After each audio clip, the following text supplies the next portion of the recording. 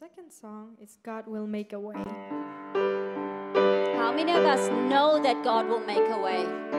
He will make a way, right? Amen. Amen. Let's sing.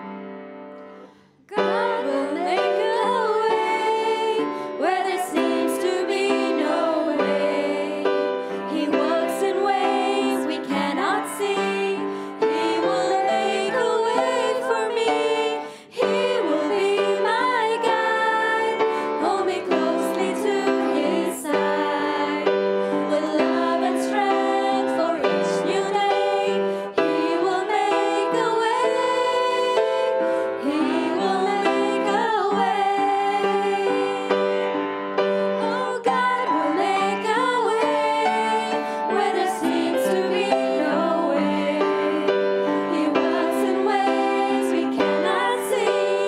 He will make a way for me. He will be my guide. Hold me closely to His side. With love and strength for each new day, He will make a way. He will make a way. Amen.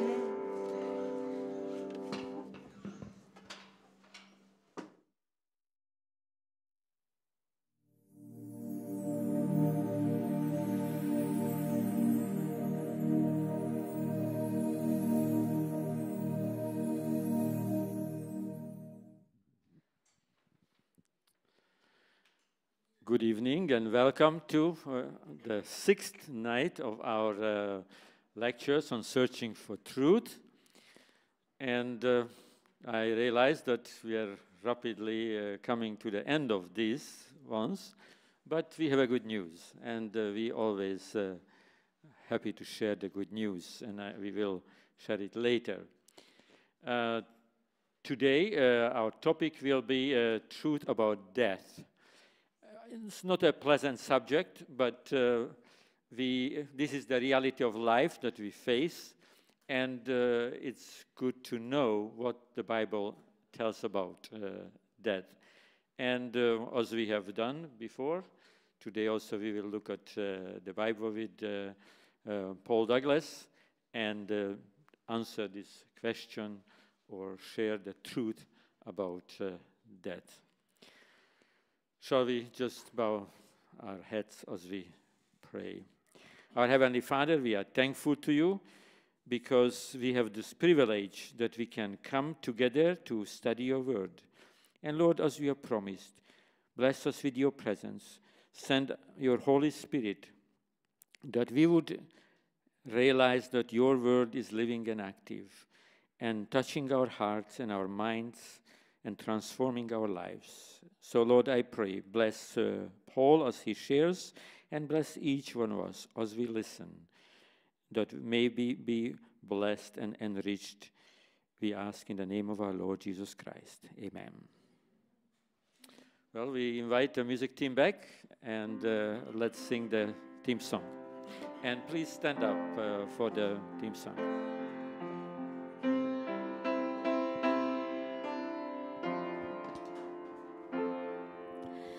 Come, you weary heart, now to Jesus.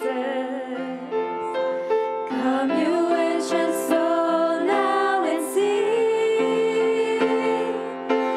There is perfect love and comfort in your tears. Rest here in His wonderful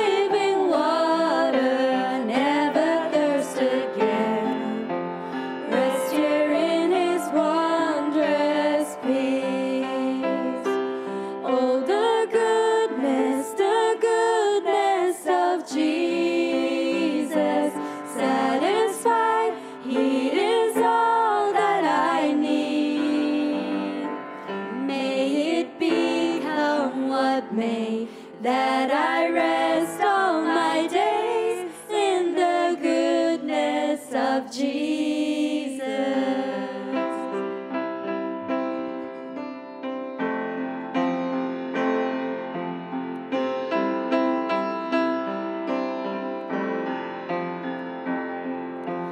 Come and find your hope now in Jesus. He is all He said He would be. Grace is overflowing from the Savior's house. Rest here in His wondrous peace. Oh, the goodness of Jesus. Satisfied, He is all that I need. May it become what may, that I rest all my days in the goodness of Jesus. Oh, the goodness of Jesus. Satisfied, He is all that I need. May it become what may, that I rest all my days in the goodness of Jesus. May it become what may, that I rest all my days in the goodness of Jesus.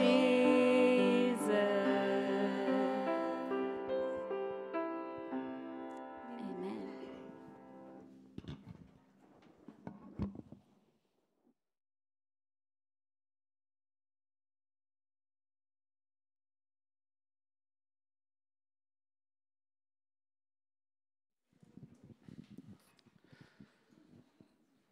As we usually do, we have some questions to answer. And let me just say that I encourage all of you, those who are present here, as well as those who are watching us online, that you can submit questions. A QR code will be displayed at the end of the service, and you can use that to submit your questions. The questions that today Paul will answer are the following. Will believers who are not keeping the Sabbath will be saved?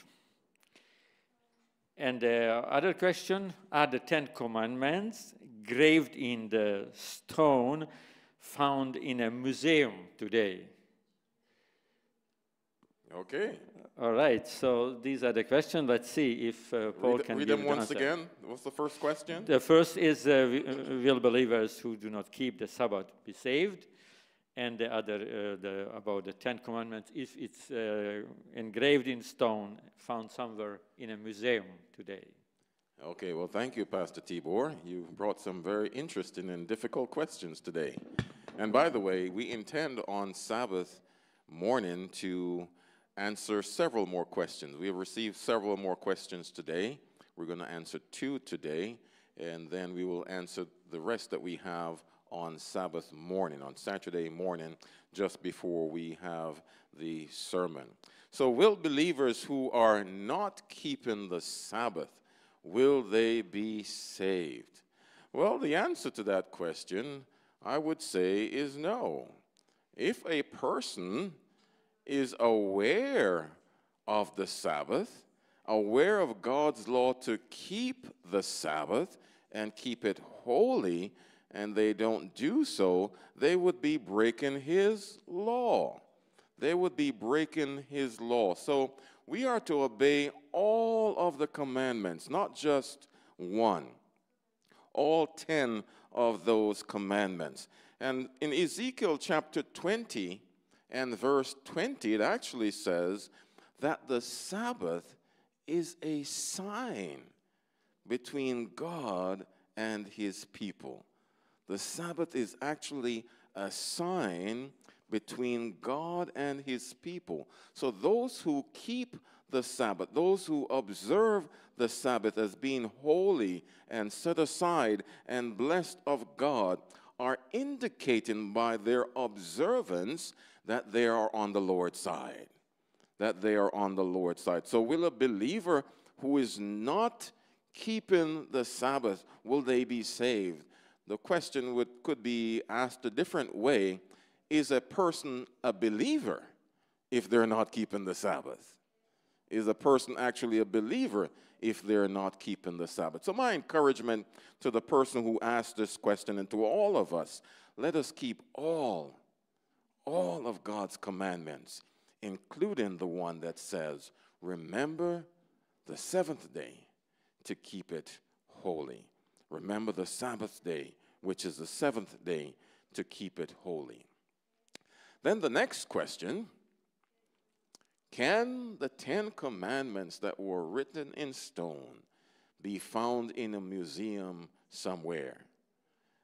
Can the 10 Commandments that are written in stone, that were written in stone, could they be found in a museum somewhere? Interestingly, tonight there are several persons who are walking around and going to art galleries and visiting very different things along the Brussels streets here. Could it be that they would be able to find in one of these museums or these galleries these 10 stones or these 10 commandments written on stones? The answer would be no. The answer would be no. And I lead you to a text, as all of these questions that I've answered for you so far come from the Bible. In Psalm 119 and verse 11.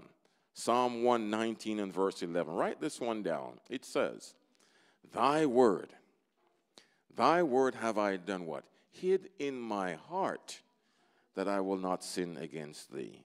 Thy word, thy law, thy precepts, thy expectations are hidden in my heart, where I believe there to be God's law, that I may not sin against thee. And a couple nights ago, we did talk about, as we enter these last days, before Jesus Christ will come, there will be a people, which will include you and should include me, that have the law of God written in their minds and written in their hearts. Can you go to a museum to find the 10 commandments written on tablets of stone? No. Where should you look for those tablets of stone? Look in your heart. Heavenly Father, as we come tonight, we invite you in our midst. Open our minds that we will hear. Open our hearts that we will believe. And oh God, as we look at this subject tonight, the truth about death, may we find one more truth in which we can believe. And we accept you as our Lord, our King, and our Savior. We ask these mercies in your name. Let everyone say amen. Good evening, everyone. Good evening. Well, that was a good attempt. I heard you. I heard you. I heard you. So let's try that again. Good evening, everyone. Good evening. And oh, that's much better. I believe by the time we get to Sabbath, we're going to lift the roof, and the Brussels police and the Brussels community are going to say something special or something is going on in this place. So let's try that again. Good evening, everyone. Good evening. Yes, and for those of you who are online, good evening to you as well. Though we cannot hear you, we believe you are listening well and you're saying good evening as well. So, my friends, tonight we have the subject, truth about death. And Pastor Tibor did mention in his introduction, that's not a nice subject. Who wants to die? And who wants to go through the experience of death and the experience of loss when a loved one passes away? But tonight, we will talk about death and the truth about death and find hope that is in Jesus Christ after death. So, my friends, as a recap, I think you have learned by now that I love to recap what we have done and said so far. We talked about the kingdoms of this world. There were 4 kingdoms. They were Babylon, Media, Persia, Greece, and Rome. And there was not a fifth kingdom. There was a divided Europe that was evidenced by the feat of iron and clay. But more importantly, we understand that the kingdom of God is coming that will supersede all kingdoms that have been before. And this kingdom of God will be an everlasting kingdom. It will be an eternal kingdom. It will be a kingdom with our God. Well, how soon will this kingdom come? We remember asking this question: how quickly is quickly? How quickly is quickly? But the signs that the Lord has provided for us in Matthew chapter 24. In Matthew 24, more than 20 signs that give us an indication of how soon the Lord will come. We don't know the date, we don't know the time, but we have the signs that he has revealed to us in Matthew chapter 24 about how soon he will come. Signs in the religious world, signs in the political world, signs in the world of nature, and signs in society. We know these signs. God has provided to us in advance all of these signs so we can be aware of how soon it will be before he comes. And these signs, my friends, are being fulfilled even yet today.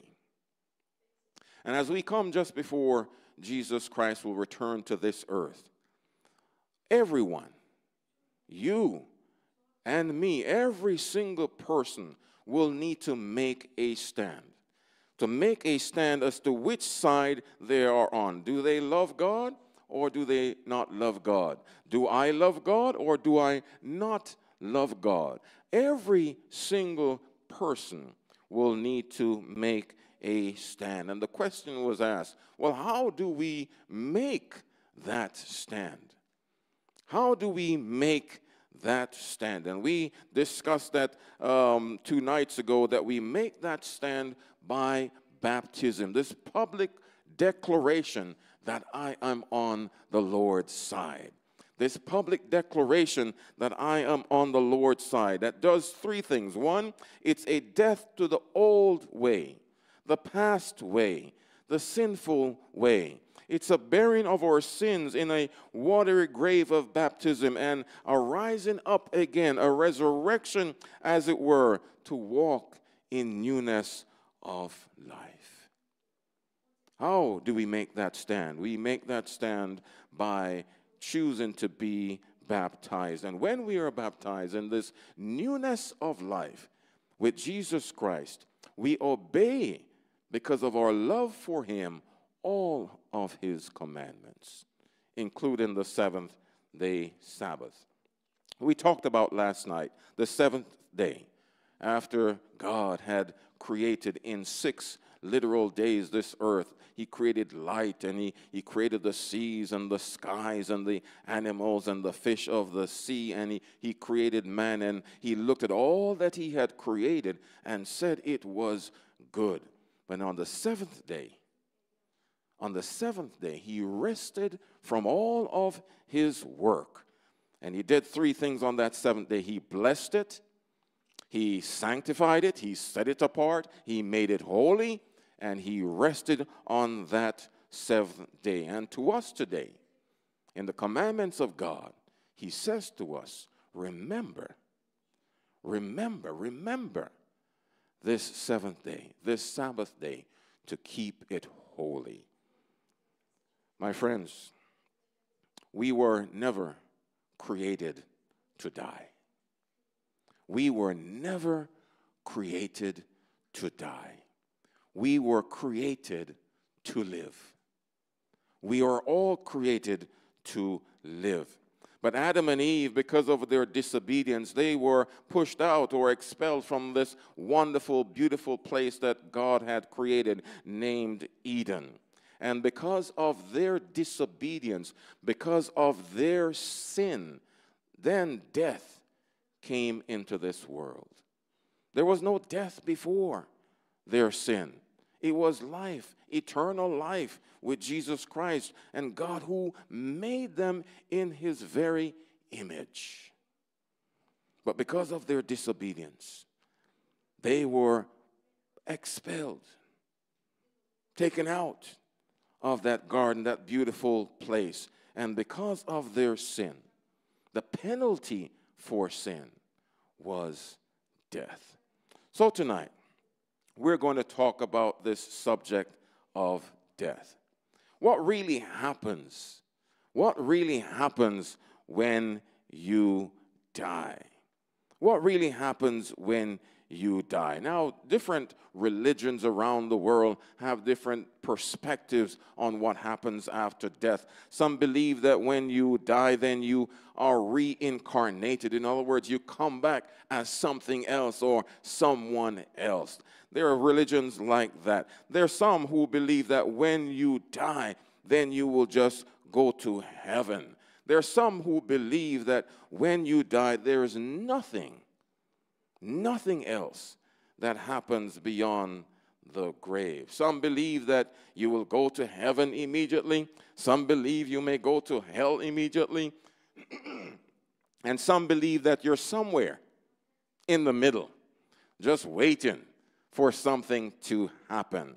Many questions that are answered or asked about death. But can we find hope that goes beyond the grave? Is it possible for us to have hope beyond the grave? Are the dead asleep? Are they waiting for some resurrection when Jesus comes? Or are they in heaven already? Another question. Is the soul, is the person immortal? Does it live forever, or is there some resurrection? All of these questions, and where can we find the answers? And I know you're going to help me. We can find the answers in the Word of God. We are searching for truth. We have been doing this for 5 days now. We have been searching for truth, and we have been finding truth. So together, let's say this together. If it's in the Bible, I believe it. Let's do it again. If it's in the Bible, I believe it. If it disagrees with the Bible, it's not for me. For those of you who are online, if it's in the Bible, I believe it. If it disagrees with the Bible, it is not for me. Our topic tonight, the truth about death. And we've gone to the book Revelation, this revelation of Jesus Christ himself, as written by John as he was in vision, and he reveals Christ. And our first passage today is Revelation 1 and verse 18. And last night, I made a promise to a little girl. I made a promise to a little girl that I was going to bring her the mic so she could read the first verse. So I'm going to go to my little friend over here. Everybody say amen.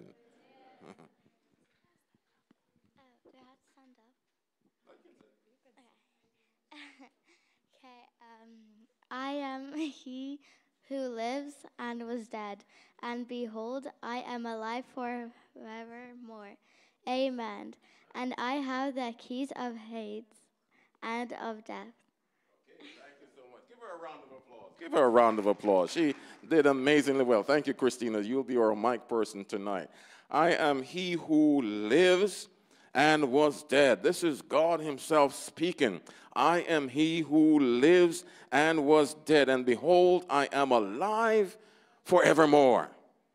Amen. And I have the keys of Hades and of death, or hell and the grave, whichever you may choose. So Jesus went into the grave and came out of the grave, and because he died and was buried and was resurrected, he has the keys.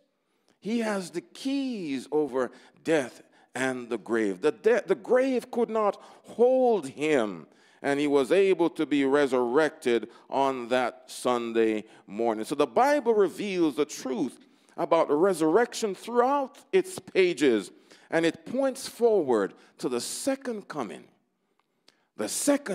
of Jesus Christ, when those who are dead will be resurrected.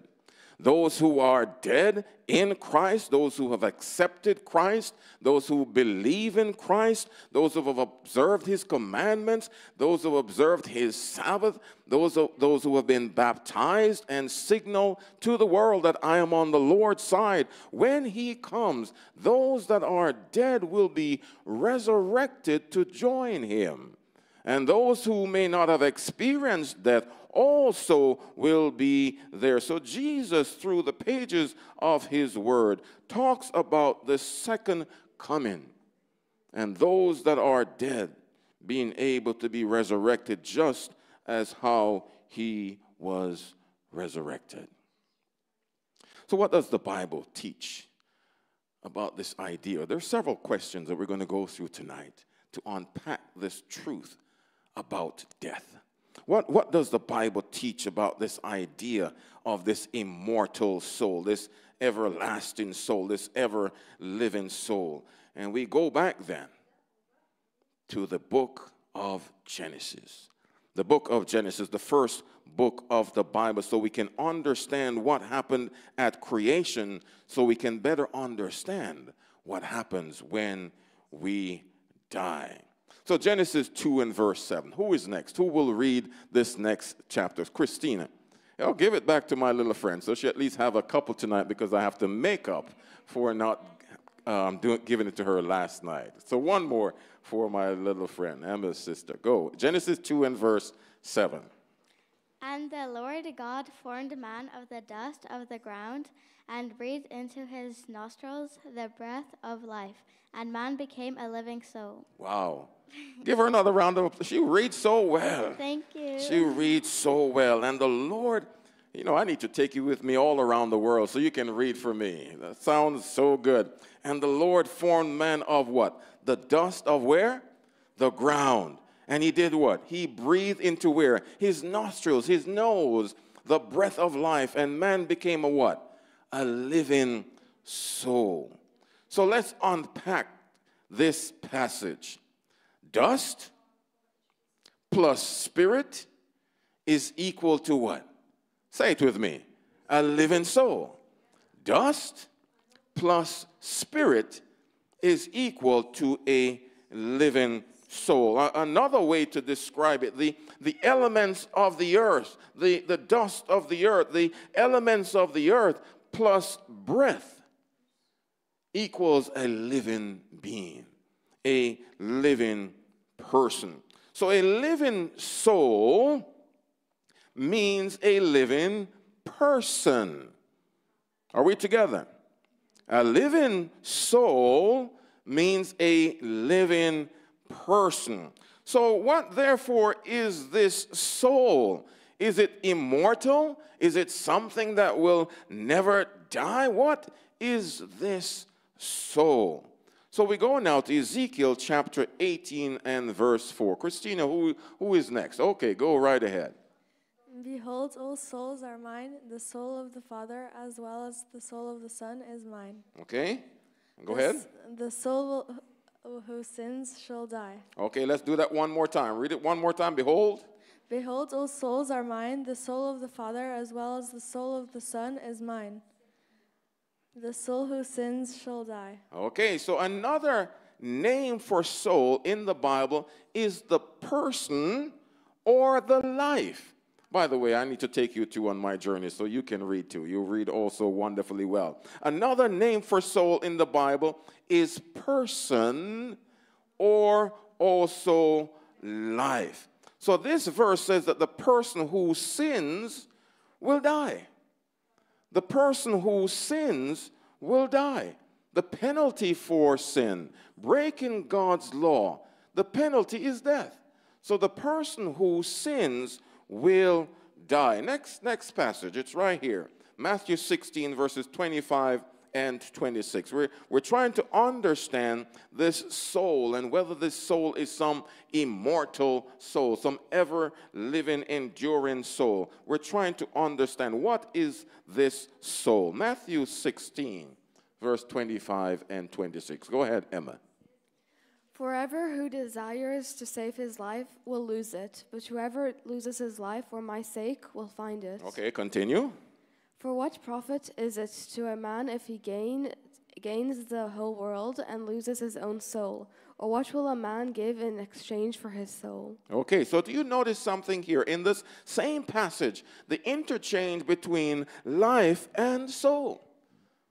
The interchange between life and soul. For whoever who desires to save his life will lose it, but whoever loses his life for my sake will find it. For what profit is it to a man if he gains the whole world and loses his soul? It didn't say life here, it used the word soul. So interchange between life and soul. Or what will a man give in exchange for his soul? My dear friends, only God is immortal. Only God is immortal. Mortal means you're subject to death. Immortal means it's imperishable, not subject to death. Only God is immortal. And the Bible never uses any terms that says immortal souls or the immortality of the soul. There is only one immortal being, which is God himself. Only one immortal being. So in 1 Timothy 1 and verse 17, who is going to read? Go ahead, Emma, read this one. Now to the King, eternal, immortal, invisible, to God, who alone is wise. Stop right there. So now to the King eternal, our King, our God, our King, who is what? He is immortal. Only God. Only God is immortal. Continue, Emma. God who alone is wise, be honor and glory forever and ever. Amen. Okay, so go ahead and read the next part. He who is the blessed and only potentate, the King of kings and Lord of lords. Okay, keep going. Who alone has immortality, dwelling in inapproachable light. Continue. God alone has immortality. Who alone has immortality, dwelling in unapproachable light. My dear friends, just to repeat again, there is only one being that is immortal, and that is God himself. No one else and nothing else. But my friends, in pagan and Greek philosophy, they did teach about the immortality of the soul in pagan and Greek philosophy. But the Bible teaches that death is a sleep. Death is like a sleep, and the believer who dies is as secure as if he were sleeping in the arms of Jesus. Notice the key word, the believer who dies in this death that is asleep is as secure as if we were sleeping in the arms of Jesus, resting from the heartaches of this world, resting from the disappointments of this earth, and waiting for that glorious resurrection when Jesus will come. So in pagan and Greek philosophy, they believed that the soul was immortal, but in God's word, we know and are confident that only God is immortal.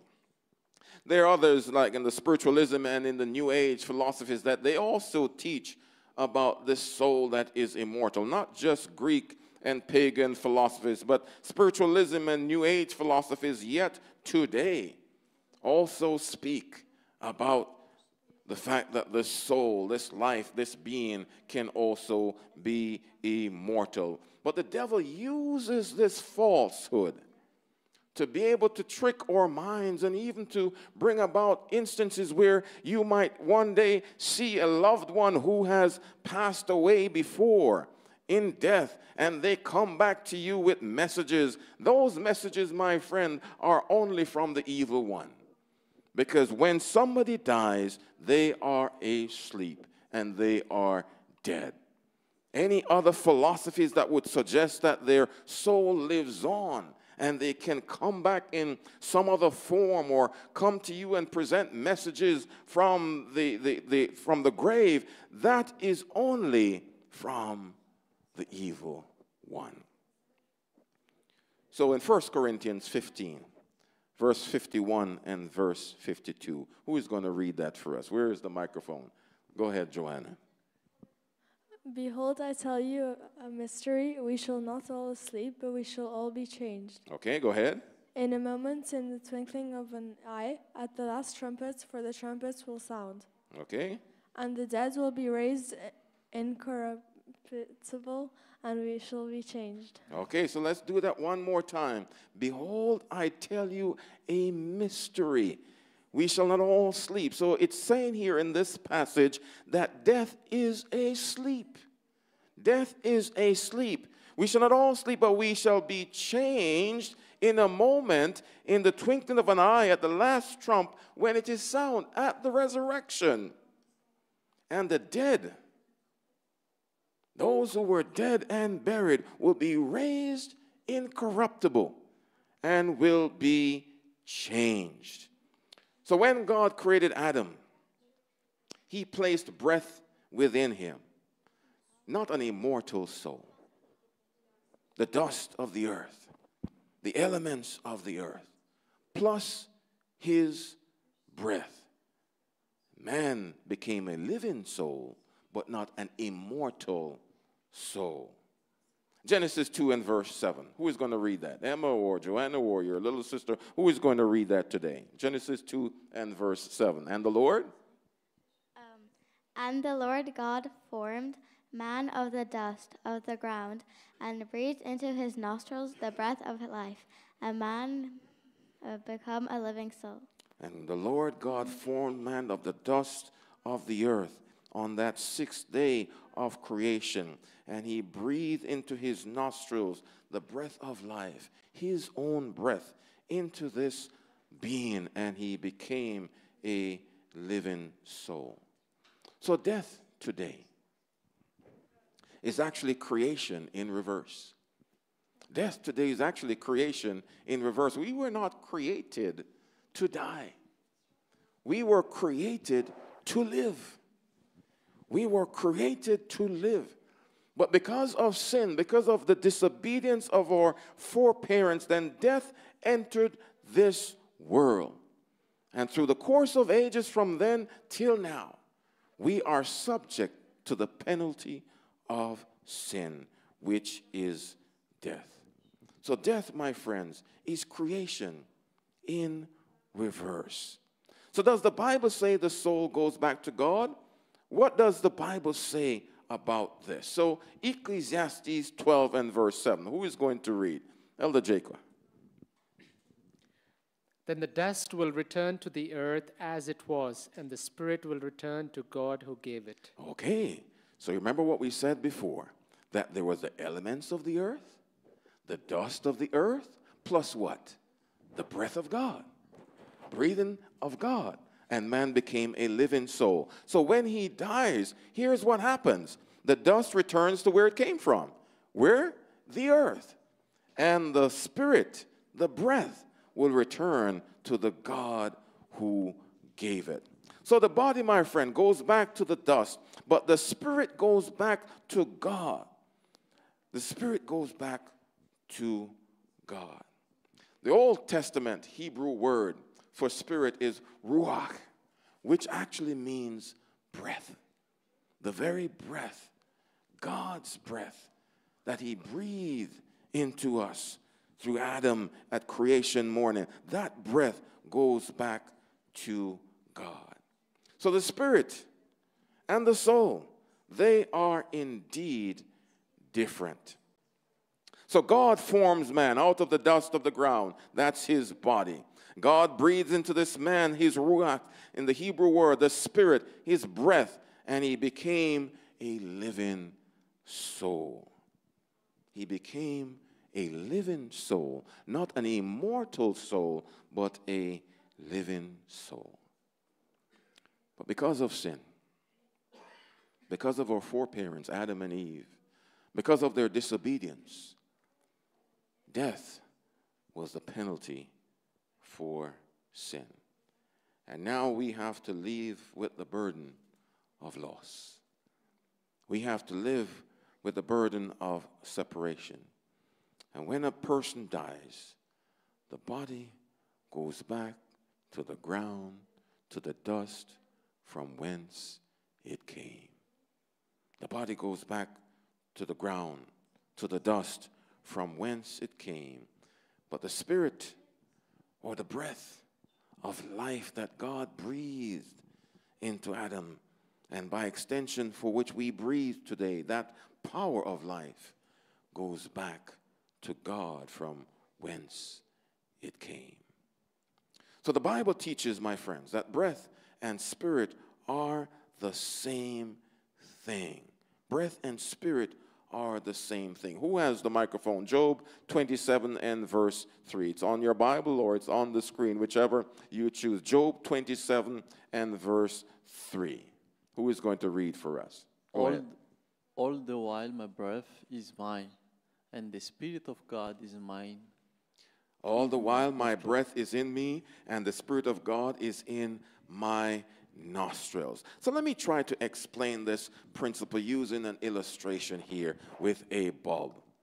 So now to get illumination, you need a bulb, but the bulb needs some sort of power to turn on the bulb. Isn't that correct? Right? That's correct, right? So we have the bulb, and then with some power, the bulb is able to give off light. It produces illumination. It produces life. But then what happens when you unplug the power source of that bulb? It goes back dark. The power goes back to where it came from. The Brussels Electrical Company, if that is a company here in Brussels, it goes back to where it came from. It stops giving off light. The same as us, the human beings, the heart stops beating or we stop breathing, we are dead because there's no longer life. We return to the dust and our breath returns to God. So since the power to create life is with God, His Spirit which gave life, it also returns to Him. So is there any consciousness in death? Several questions as we look at this subject and find truth as it relates to death. Is there any consciousness in death? Who has the microphone? The next text, Psalms 146 and verse 4. Who has the microphone? Go right ahead, my friend. His breath goeth forth, he returned to his earth. In that very day, his thoughts perish. In that very day, his thoughts perish. The question we're trying to answer, is there any consciousness in death? When somebody is put below the ground and they are buried, is there any consciousness in death? The psalmist David says, his breath goeth forth, he returneth to his earth, and that very day his thoughts perish.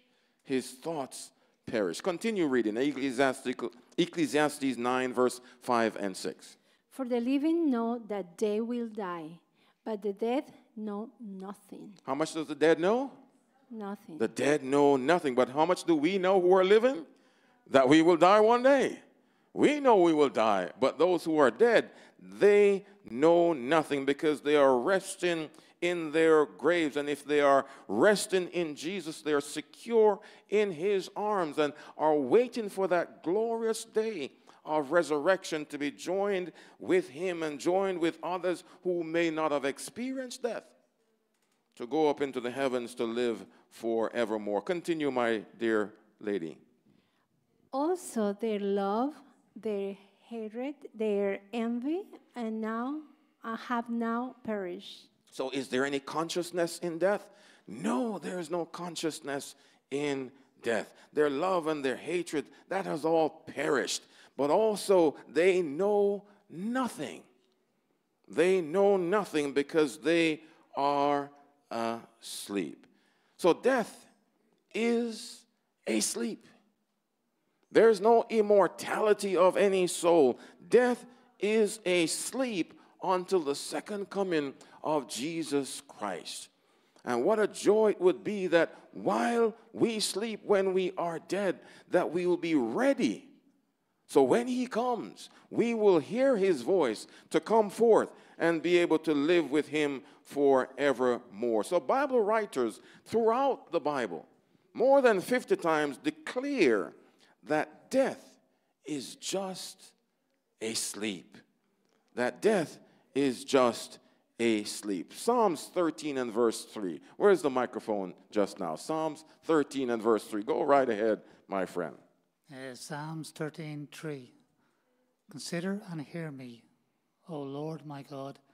Enlighten my eyes, lest I sleep the sleep of death. Yes, so consider and hear me, O Lord my God, enlighten my eyes. This is the psalmist David as he writes, lest I sleep the sleep of death. Here's an example where a Bible writer is describing death as a sleep. So one day, you may be familiar with this story. One day, Jesus and his disciples, they were traveling to visit a home, and they got news about their friend and his very close friend named Lazarus, that Lazarus was sick. He got that news that Lazarus was sick, and they called for him to come, but Jesus waited a few more days. Some people say he delayed, but he waited a few more days and did some things. And when he got there, he heard the news that Lazarus was dead. His good friend Lazarus was dead. But what did Jesus himself say in John chapter 11, verse 11 through 14 about his good friend? You have the microphone, my friend. Go right ahead. Our friend Lazarus sleeps, but I go that I may wake him again. Our friend Lazarus sleeps. They have already gotten the news that Lazarus was sick. They've already gotten the news that Lazarus was sick and has now died. And he says to his disciples, our friend Lazarus sleeps. I will go to wake him up. But then his disciples said to him, and read, continue, my friend, whoever, you have the microphone. Go ahead and read. I'll step aside here so you can see it. Then his disciples said, Lord, if he sleeps, he will get well.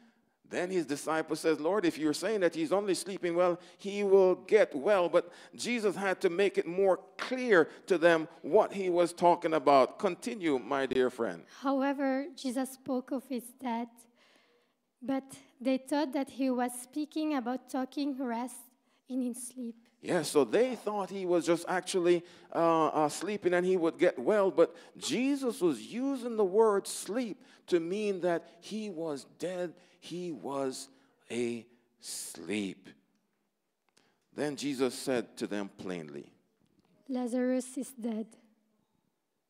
So if there was any confusion in terms of what he meant between sleep and whether or not he would get well, Jesus said to him plainly, Lazarus is dead. His death is a sleep.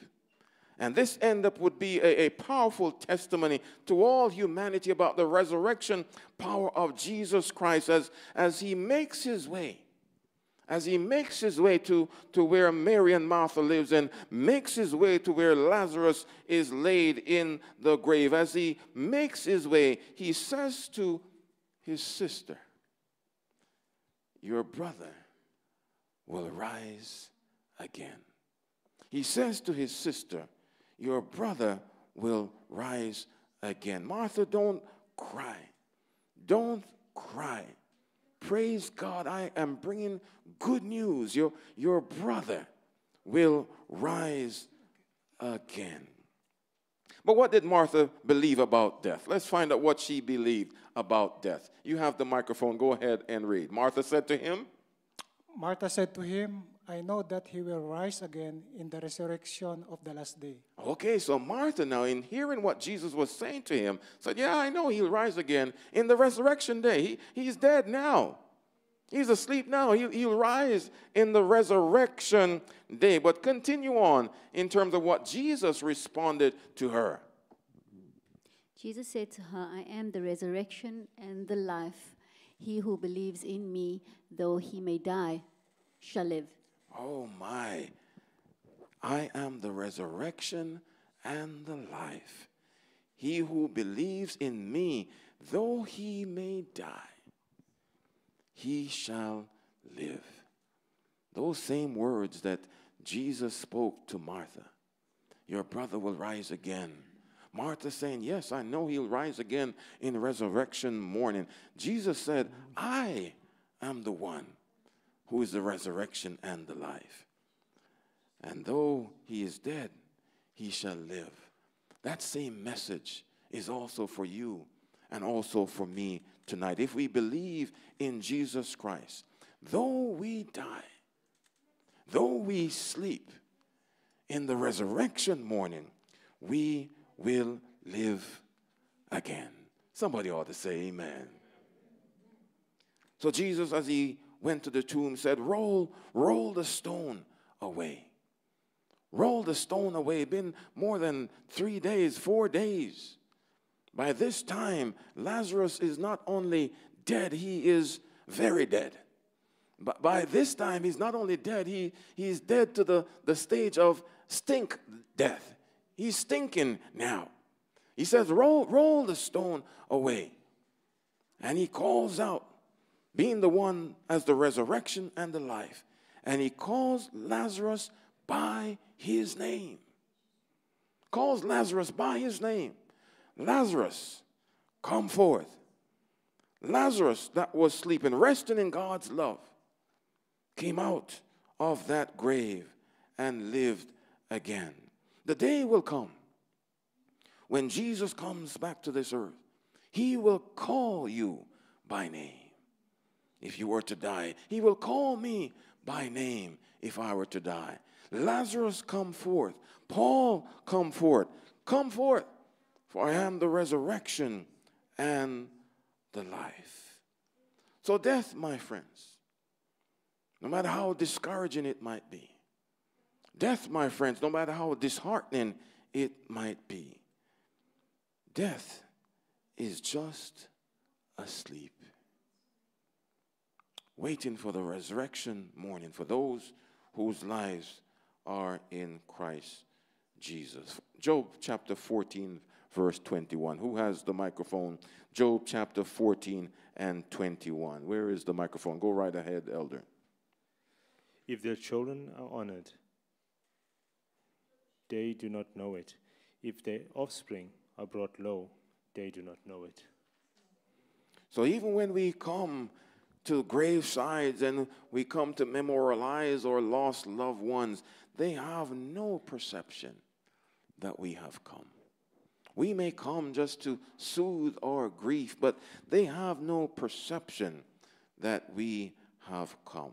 A lost husband, a lost wife, a lost mother, a lost son, a lost grandmother.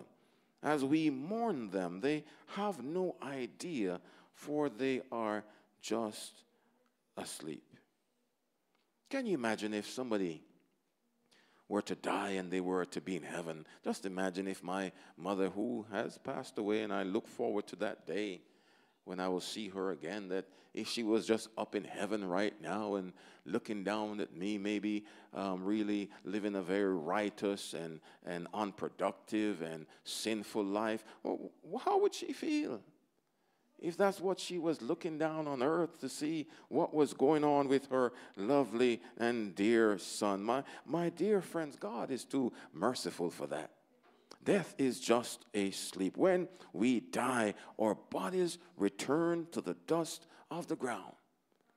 And the spirit and the breath goes back to him who gave it, which is God himself. So death is a state of perfect rest or sleep until the resurrection morning when Christ wakes us up and say, now all sorrow is over. Enough of the suffering, enough of the sickness, enough of the death. Rise up as we now go to live eternal life together. The dead do not praise the Lord, nor any who go down in silence. They are just asleep. So, my friends, in more than 1,600 places in the Bible where it mentions the soul, it never talks about this immortal soul. It talks about death being asleep. Then on resurrection morning, those who are dead in Christ, those who have believed in Jesus Christ, those who have accepted his gift of salvation by him paying that penalty, that sentence of death for our sin on Calvary's cross, those who have accepted it, those who have chosen then to be baptized as a public declaration of being on the Lord's side, those who have through love been obedient to all of his commandments, including the seventh-day Sabbath, will arise to the sound of their name when God calls them by name. Arise, I am the resurrection and the life. And we go with him to live in eternity forevermore. On that day, my friends, the graves are opened, and we ascend with Jesus Christ our Lord. I'm longing for that day. I'm longing for that day. I'm longing for that day not just for myself to see my Savior, Jesus Christ. I'm longing for that day to see my Father. To see my Father who he heard this message of salvation. As a young man, standing at the gate of a church many years ago, and as he stood there and listened to the preacher says, if anyone in the sound of my voice will hear this message and not accept Christ, they cannot be saved. He heard that message and he walked in off the street, went into that church and gave his life to Christ. He was then baptized. 20 years later, as a minister of the gospel, he baptized his own son in that same church. What a wonderful God, whose message goes from generation to generation, whose love is from generation to generation, whose blood is for everyone, and whose sacrifice on Calvary is for you and for me. I am longing for that day to see my father. I'm longing for that day to see my mother. I'm longing for that day to see my little girl who was born and just 12 hours later she died. I'm longing for that day, for they are just asleep and waiting for that day when Jesus will come. Little ones who have passed away, reunited with their parents. Parents reunited with their children. Husbands reunited with their wives. Daughters reunited with their parents. Reunited because death is just asleep.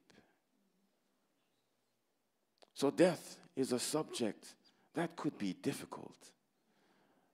But there's life beyond the grave. There's life and there is hope beyond the grave. And that's the truth about death. That Jesus has the keys to death and the grave. For he was crucified on my cross and your cross. He was buried in a grave, but he was resurrected into life and has the keys to death and the grave. So though he died our death and paid our price, by doing so, we can have life and hope after the grave. That's the truth about death, my friends. Nothing to fear, for God has overcome for you and for me. So, my dear friends, we have been studying since Saturday night till now, various truths. We have been searching His Word, His true and timeless and trustworthy Word for these various truths.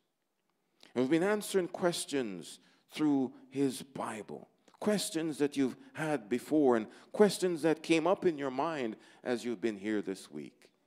You've been studying. Those of you who are here and those of you who have been online, you've been studying and you've been listening. And some of you have been struggling. You're starting to believe and you're understanding that this God, He loves you. And this God has a hope and a life for you beyond the present life. And you're starting to feel that tug in your heart that there's something different about what I've heard. That's the Spirit of God trying to tell you something, that He loves you and He has a world and a life beyond this present life. So my appeal is simple to you. If you feel that tug in your heart, if you feel that tug in your mind, it is time for you to declare publicly, Lord, I want to be on your side. I want to be on your side.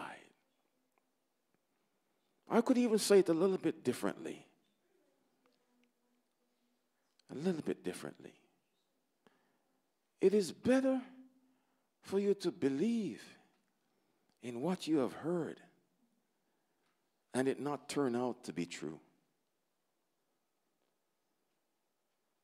than for you to believe, do nothing, and it turns out to be true. It's better for you to believe and it doesn't turn out, but for you to believe, do nothing, and it turns out to be true. God, my friends, loves you and loves me so much that He wishes for none of us to perish, but for all of us to come to repentance and for all of us to live with Him in eternal life. So on this Sabbath, we will have a baptism. We will have those who have decided already to make a public stand to be on the Lord's side. For those of you who are online, and for those of you in the room, if you have not made that decision as yet, now is the time. Now is the time before it's forever too late. Now is the time. So before I leave here tonight, I'm going to stand right here after I pray.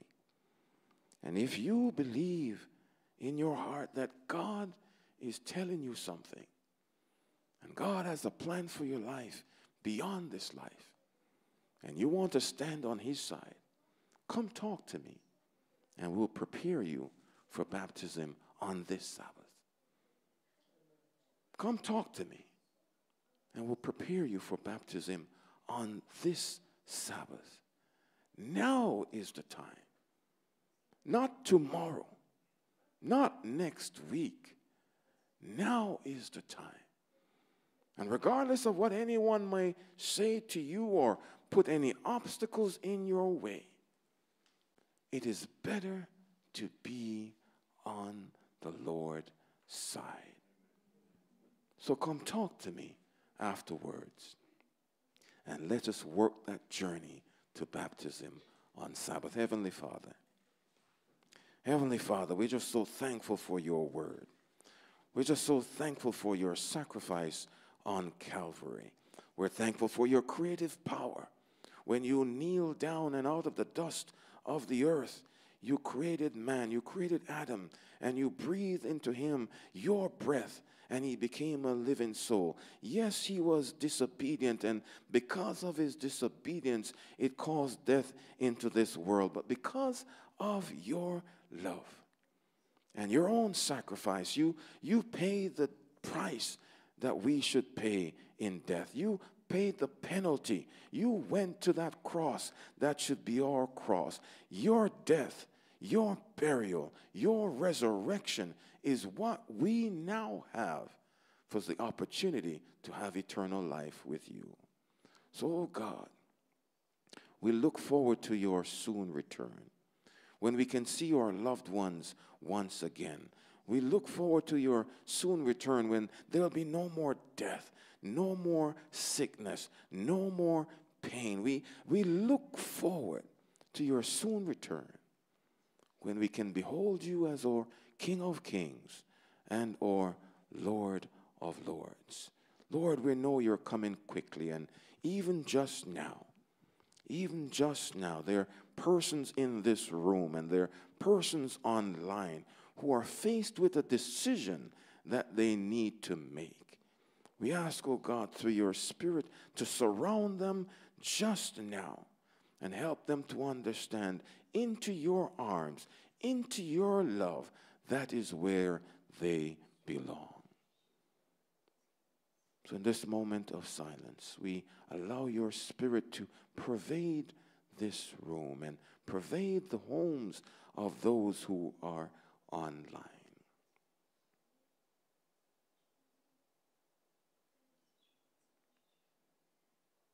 And God, those who are making decisions right now, give them the strength to do so and seal their commitment with you, is our prayer. In Jesus' name, amen.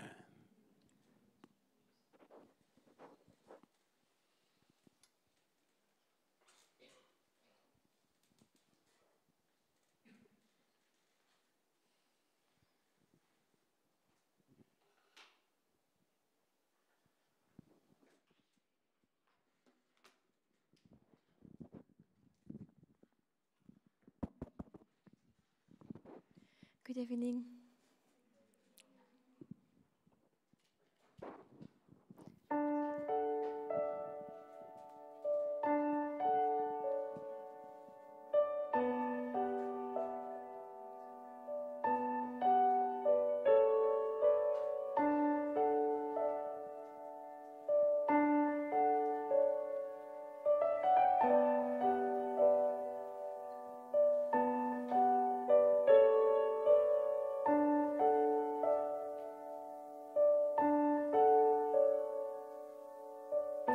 I think I lost the beginning, sorry.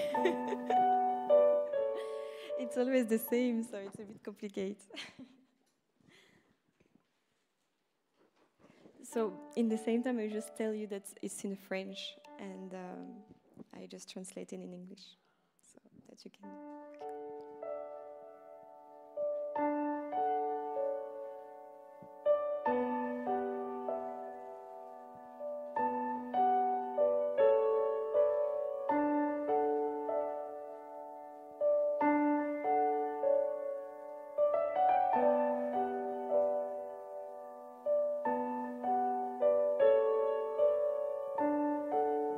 Je te prie et tu entends ma voix.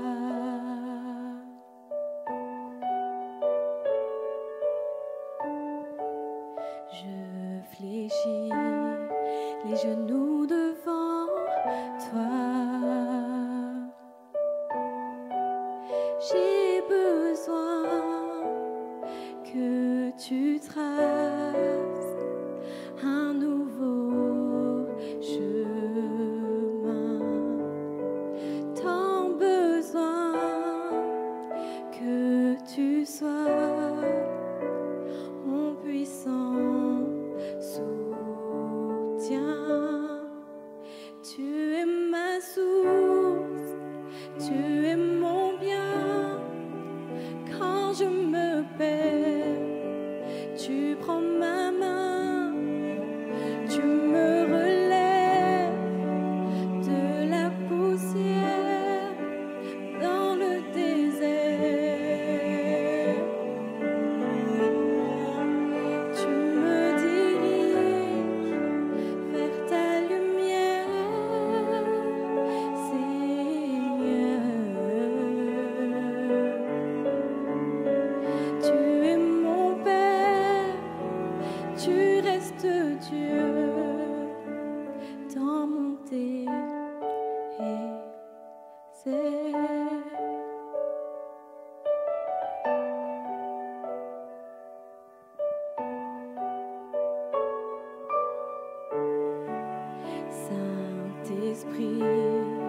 je me tiens devant toi.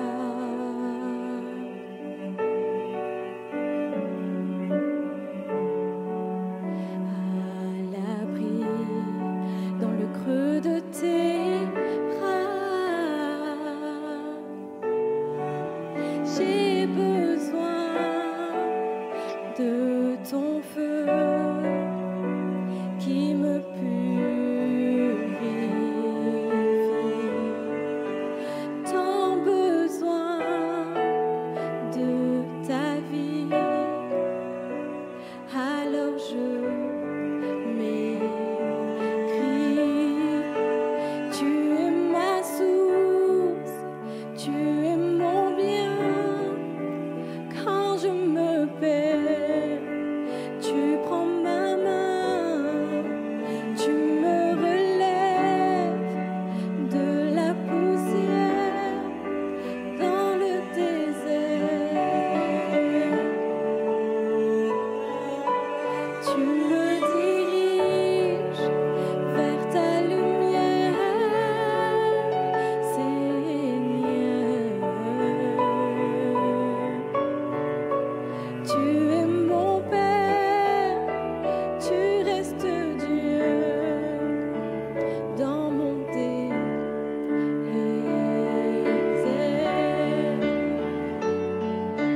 Rien ne me séparera de ton amour.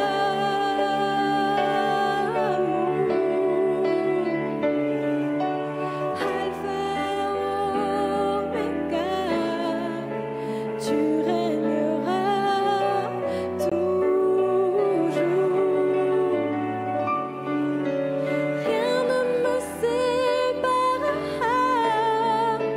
de ton amour.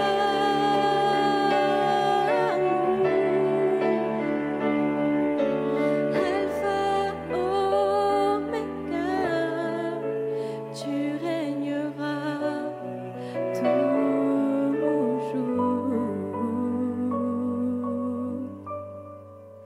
Tu es ma source, tu es mon bien. Quand je me perds, tu prends ma main, tu me relèves de la poussière dans le désert. Tu me diriges vers ta lumière, Seigneur. Tu es mon Père, tu restes Dieu dans mon désert. Tu es mon Père, tu restes Dieu dans mon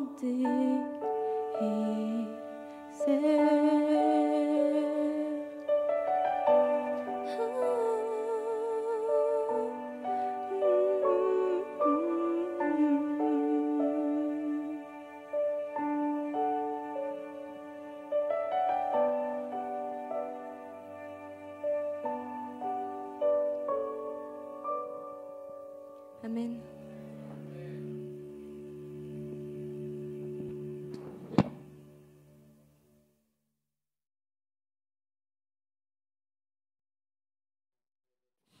Beautiful song. And thank you for the powerful message that we have heard tonight. We'll meet again tomorrow evening, the same time, and we'll have the topic on truth about God's end time plan. Then on Saturday, we will meet in the morning.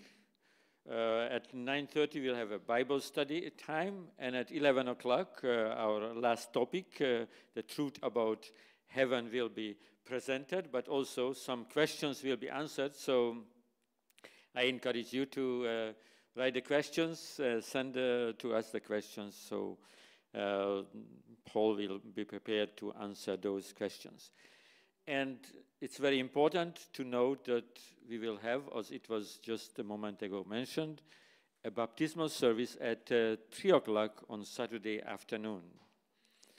So we will have a full day on Saturday, a baptismal service. And as you receive the invitation, if you are contemplating and you would like to, please come if you are here and meet with Paul and the others, the elders. Those of you who are online, you can use this QR code not only to send your questions, but also communicate to us your desire, and then we will contact you. We will be connected and arrange for a meeting. That's all the information I believe tonight I need to share. After we finish here, don't run away. We have some refreshment prepared, and we can share a little time together and meet and talk. Otherwise, have a good night and see you tomorrow evening.